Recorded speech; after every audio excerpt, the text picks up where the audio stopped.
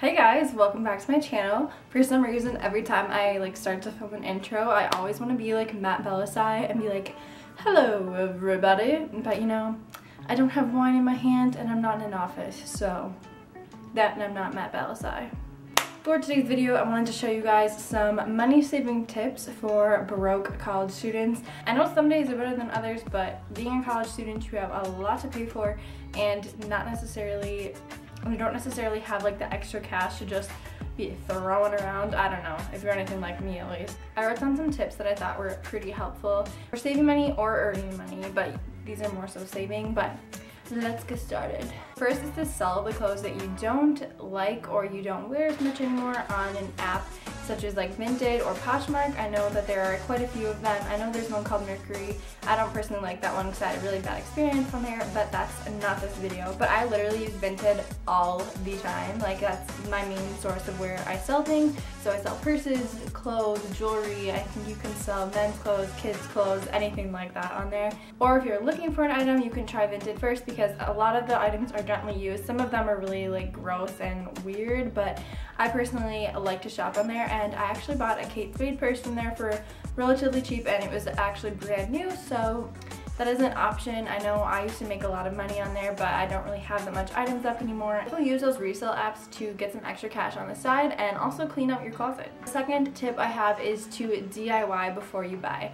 So I personally like to change up my room quite often, and now that I have an apartment, I always see like really cute furniture pieces that I think would be so cute in my apartment, but a lot of the times furniture can be super expensive. So you can find tutorials on Pinterest and YouTube that are relatively inexpensive. I just made like a little coffee table shelf type of thing that is out in my living room, and I'll definitely show you guys that sometime, but I will leave the link to the video that I watched to make it. But I think it was really cute. It's very affordable, and I don't know, it just adds something different instead of buying it all the time. But it actually doesn't take that long. But if you aren't the very crafty person, this tip probably isn't for you. The third tip I have is kind of silly, but it's to unplug your appliances when you're not using them. Even if you don't have your TV turned on or your lamp turned on, it still does use electricity when you keep the plug in the outlet. So I don't necessarily know how much it saves. Might save you a few cents on your electric bill, but hey, that's something. My next tip is to keep a change jar. I know I personally hate change, so anytime I get change,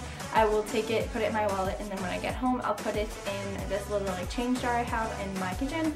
And then once it fills up, you can cash that. And I know that my family has done this forever. That's kind of how I learned this tip, was from my parents, but we used to cash it before vacation, and you literally have $300 full in this change jar. So it does take a while to add up, obviously, to that amount, but if you keep just a little change bag either in your car or your house, you can probably get a good $30 to $50 out of there. So that adds some extra cash in a way that you probably wouldn't think that you already had. The next one is to do no spend weeks or months. There are different ways to do this, but the ones that I personally would participate in is to not buy like frivolous items such as makeup, hair products, clothing items, and stuff like that. But a no spend month is to basically cut down on your expenses and not purchase items that you don't absolutely need.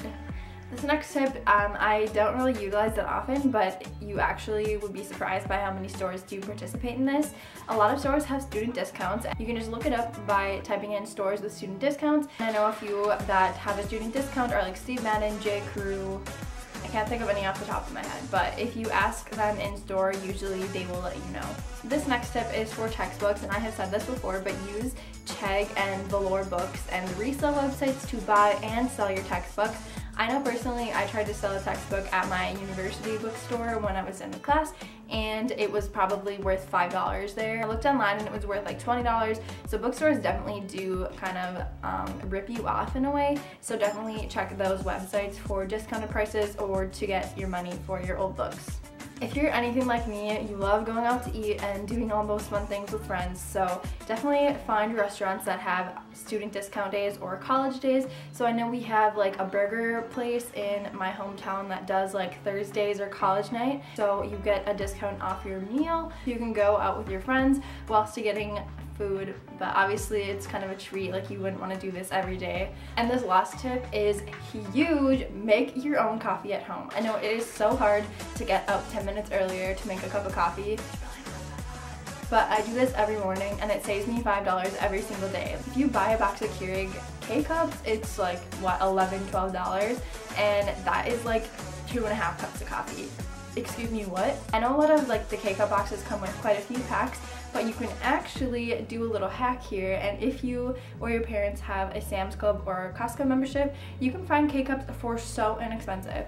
And I know the ones that I really like are the McDonald's K-Cups, which is so weird and gross. I know McDonald's is ew, but these actually taste really good, and if you get the right creamer, I'm telling you, better than Starbucks. I actually don't even like Starbucks. I like Caribou coffee, so if you like Caribou, let me know in the comments. But I know that our university coffee shops were outrageously expensive. I know it was like $5 for a small cup of coffee, so I don't even know how much a large was.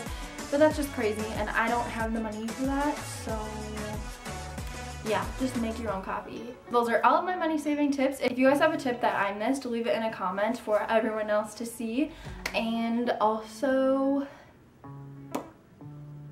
let me know what kind of videos you want to see. I said that in my last video, but I really want to know what you guys want to see. So I'll see you guys in the next one. Bye.